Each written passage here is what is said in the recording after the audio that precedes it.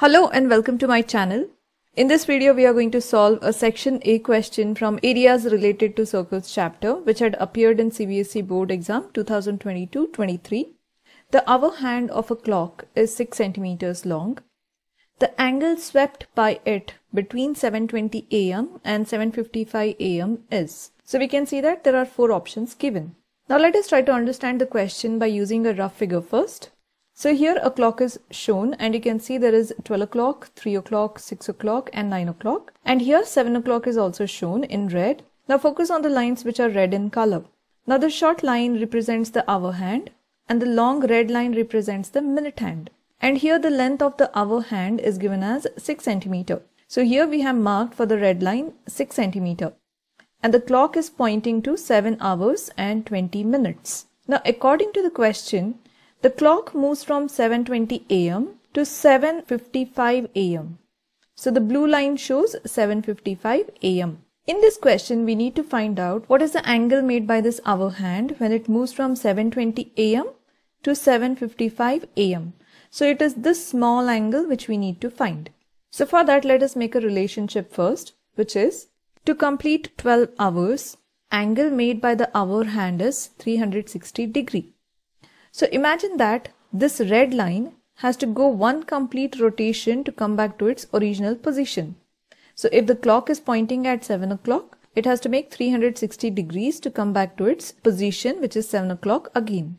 So for 12 hours, if the hour hand makes 360 degrees, then for 1 hour, how much angle is it going to make? So here we have taken to complete 1 hour, let the angle made by the hour hand be x degree. Now this becomes a cross multiplication method where 12 will be multiplied with x degree and 1 will be multiplied with 360 degree.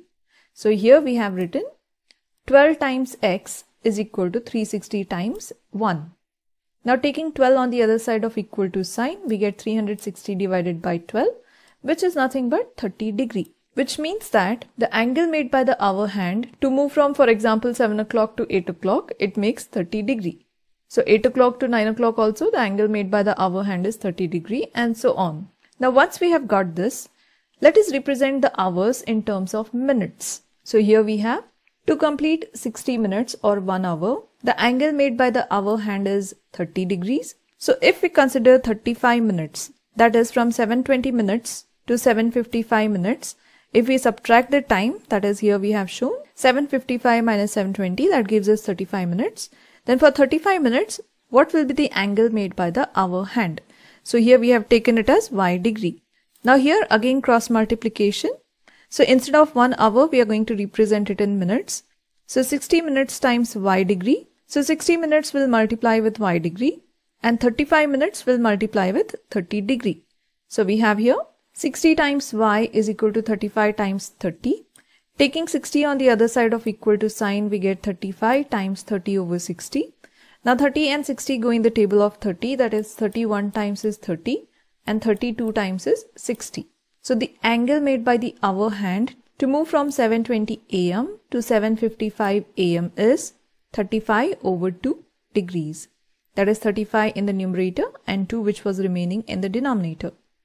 So let us see if 35 over 2 is in the options above. So here we have option B. So this is our answer.